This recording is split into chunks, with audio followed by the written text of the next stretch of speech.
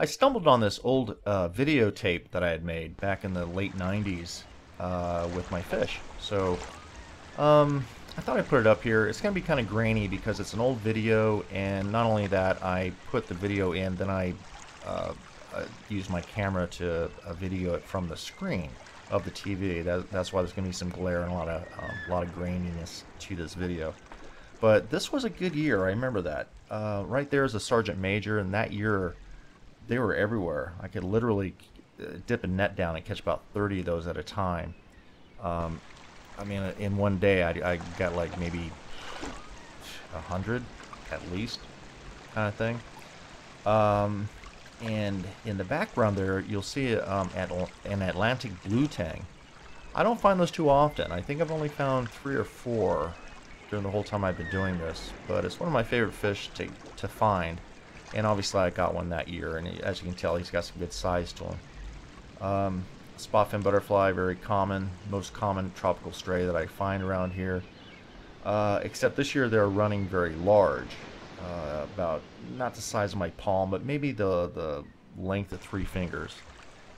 That right there is a 4-eye butterfly fish, and on a good year, which I haven't had in quite a while with these guys, but on good years, for every say 3 spotfin I would find 2 4-eye butterflies, and they have a good size to them, just like this guy does, and they'd be fully grown. Lately, not fully grown, but you know, about 2-3 inches long.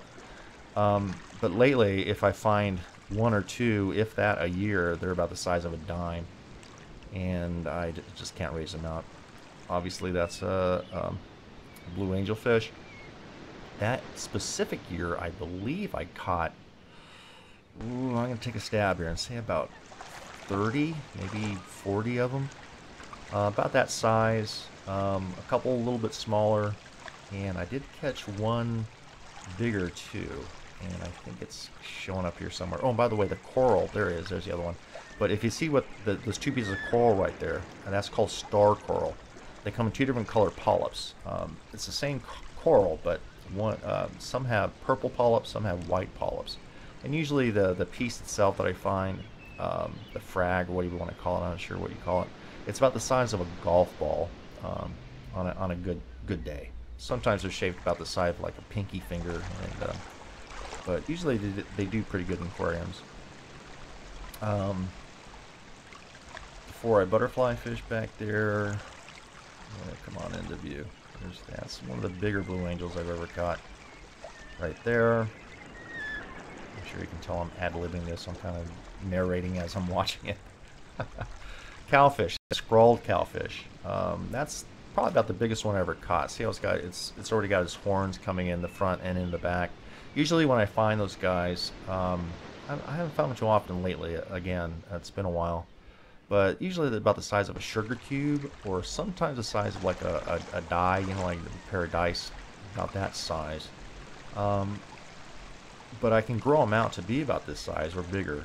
Burrfish, I find those all the time. Normally they're about the size of, say, a small potato, like, you know, if you buy a bag of boiling potatoes or red potatoes or whatever, you know, a little bit smaller than your fist, I guess, kind of thing.